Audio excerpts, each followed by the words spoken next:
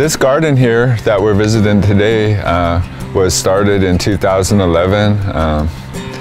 I was hired here as an educational aide, and there was a small garden right here, and we had an opportunity through a grant at the time. I think it was like $3,000, and we got this fence put here.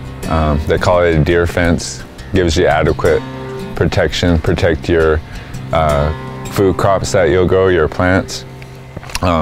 So I was also at the time in the position of education aide. I was working with some people doing agriculture in the classroom right over here at the old elementary school. And so that, that was 2011. So really my interest in doing this kind of work started picking up then. I'd done a little bit before and got my hands in the soil. Found it to be really therapeutic in a way, good medicine, and this kind of started it right here. So we got the fence put in. Behind me I got this is 9 raised garden boxes that we've grown food in. We got a really good climate here for growing food, flowers. Right over here on this fence we have 2 grape plants I was given by Danita Macy, and I planted them. So right over here you're looking at 9-10-year-old grape plants. That one of them grows a green grape, one of them grows a red grape. The green grapes have been very popular with youth who have participated in classes here. This year, actually up at the WSK8, I did a native pollinator plant, collaborated with a lady named Karen Gentry from Discover Your Forest out of Bend. We did a project at a school. We had some leftover plants. We'll be at the school later, by the way. The leftover plants I put right here in this bed. This one right here is called milkweed. Right now I've been learning how the monarch butterfly, which is important to food production, is in serious decline everywhere.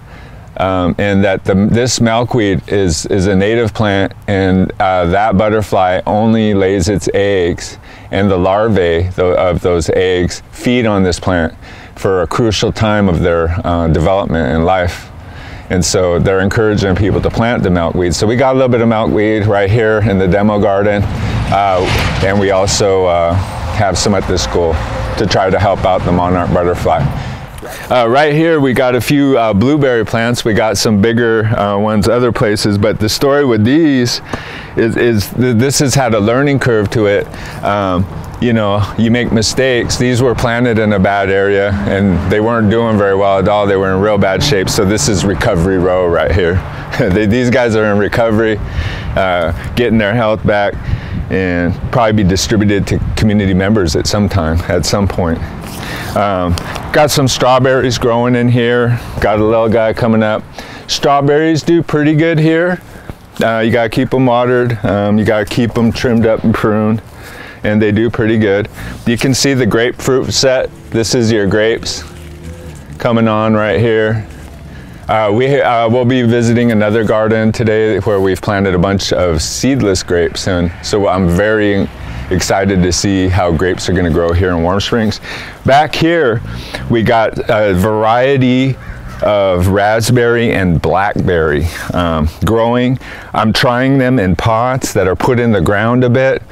I pruned them all down this last fall winter, early spring, excuse me, and they're off to a great start.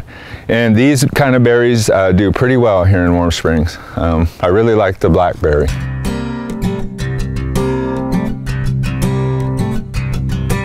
So now we're over on the other side of the boys' dorm. We call this area Learning Garden number 2. We got some grant dollars, 2017.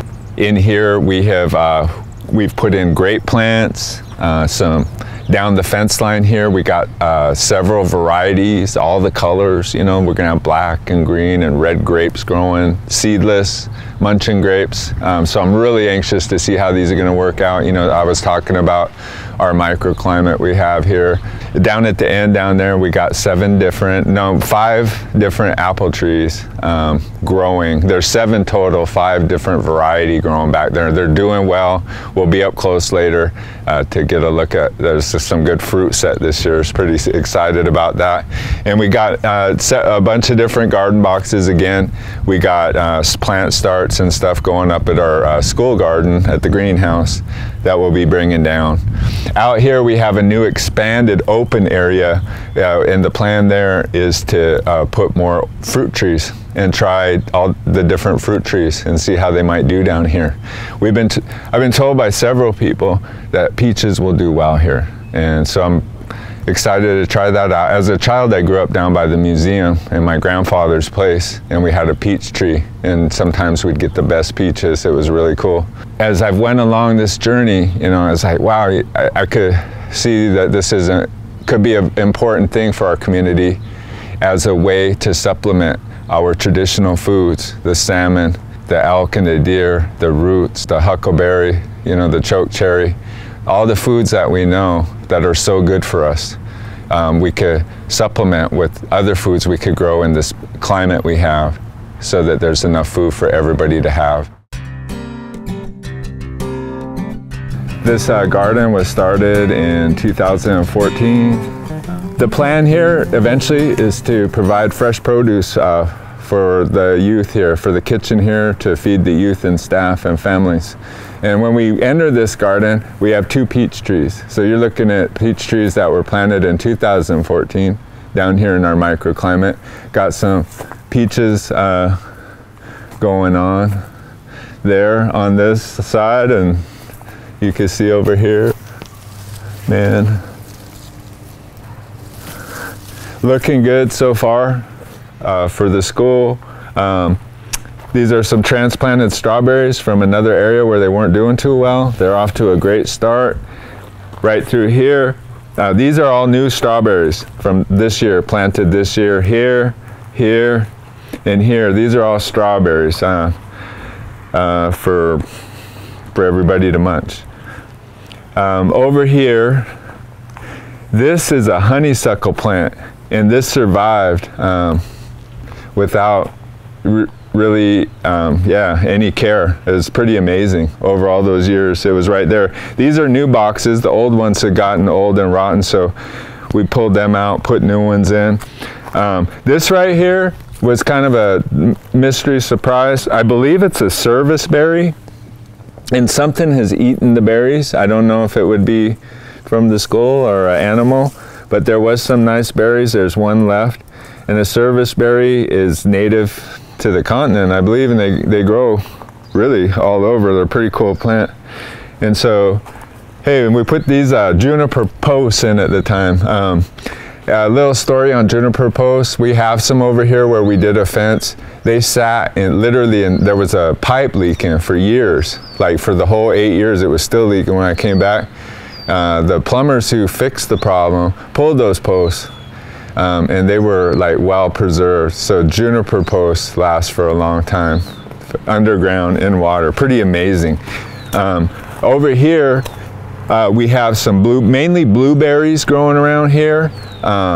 These came from the demonstration garden that we were at earlier, and I moved them up here so that they could be enjoyed here.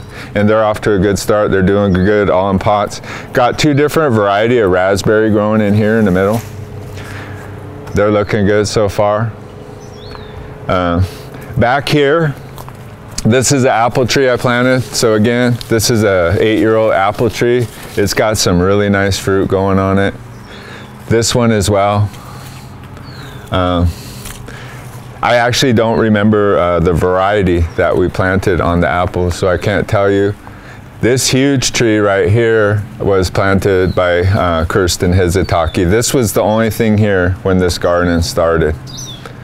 And she would have been yet one of the people who initiated the whole idea, and so we just kind of followed up, supported it, and so this is what we have here today at the Early Childhood Education.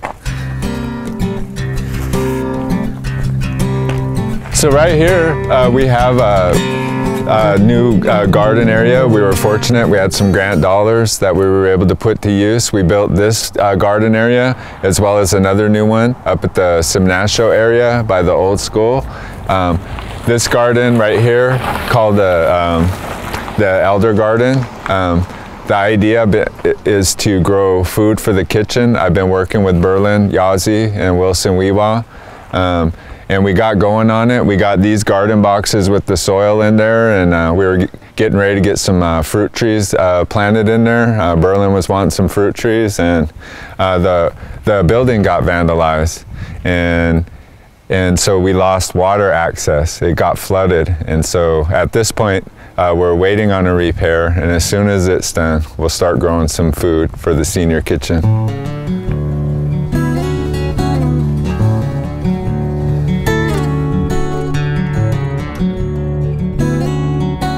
All right, we're up here at the school garden up at the WSK 8. We collaborated with 509J on this one and utilized some farm to school grant dollars, and we were able to get the fence, the raised garden boxes, the soil, the things that you see here. I'll start off by showing you something that was just done here recently. Right here we have a native plant, pollinator plant display. Collaborated with Karen Gentry out of Discover Your Forest in Bend. We supplied the boxes and the soil. She brought the plants down, and we did a couple of after-school classes with youth in the 21st Century program, and so we have that here. Behind it, right here, we got a nice choke cherry. And they grow well here. We have 6 choke cherries that were put here probably when the school was built. They're very cool. In here we got our raised garden boxes. We've grown different things: tomatoes, peppers, squash and pumpkins, carrots and radishes. We've done, we've had a bunch of after school classes and had some fun. We got strawberries growing out here, right here, and they do really well up here. Everything else we have either started in our greenhouse, which you'll see shortly, and we'll be getting all these planted. And there's a pollinator right there, Brutus. Check that guy out.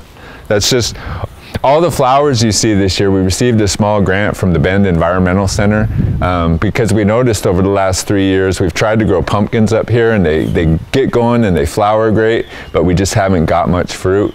And so we were told, look at the pollinators, and sure enough, we don't have a bunch up here for whatever reasons.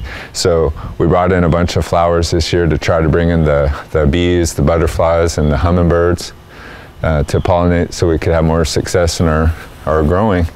We have this greenhouse here. It's been here 3 years, and we've been able to get a lot done in it. Right now, right here you have some plants that were left from a class, so I need to come up with a plan for these. I don't know what I'm going to do with these. Over here, I was just given these plants by Bambi, the principal, her sister. I don't recall her name, gave us these. We got cabbage and tomato. Many going, those will be going out there. We got some more, we got some sunflowers going on. I planted the pumpkins outside a little early. They got hit by that cold spell we had, so they got knocked down a bit, but we still have a few more here. These right here, these are all watermelon starts. So we're gonna be growing some watermelons at our gardens. And down here, again, these were left by class. So there's no plan for these. I gotta come up with a plan on where to put those. And the rest of it is empty at this time. Through here you can see the back of the greenhouse area. Right here we have the pumpkin starts. You can see the weathered leaves. They all got affected by the cold. but you can see like new green leaves coming up, so I'm glad. It looks like they're gonna make it. They just got a little setback. Got some tomatoes. Again, Bambi's sister provided those over there to the left, and I believe one zucchini right there.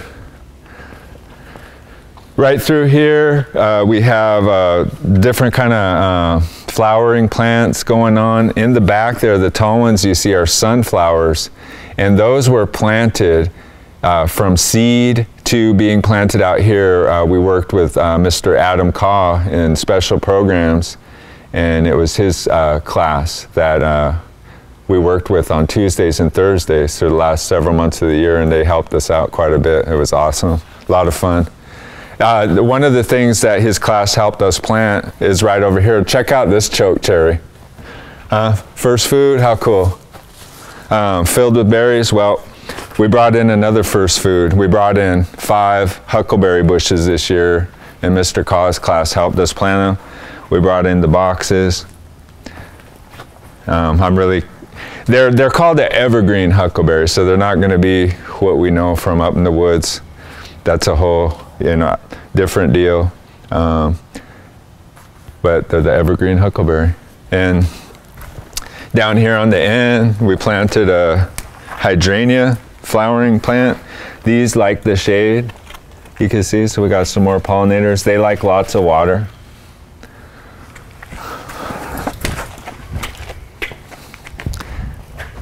You can check out this view from the back of our garden here at the school. Another choke cherry tree, a couple more hydrangea plants we put in this year. These are new, they're getting established, they're gonna get pretty big. You can see right here, this is a sunflower, these sunflower plants right here, these are just coming up on their own. We have grown them in the past, I didn't plant those. All these other ones, this is called a yarrow. I really like this one. These were planted this year with the dollars to do the pollinator plants. But we got some really cool sunflowers coming on. Some marigolds. Marigolds are cool for attracting pollinators, but they also keep some of the pests away. Another sunflower plant, some more flowers. I believe this is called the currant. Got these berries going on. These are pretty cool. Last year during COVID, we started a grow at home garden program where we'll deliver 2 2x2 boxes to your home, and with the soil, the seeds, the plant starts, and the support to help you be successful in growing your own foods at home. That program is going on right now, and you can contact me by email, phone, and we'll get you some garden boxes and get you set up to grow at home. The plan is, for people interested, is to continue to support that program. We can add to that program, and we also want to do some fruit trees as well.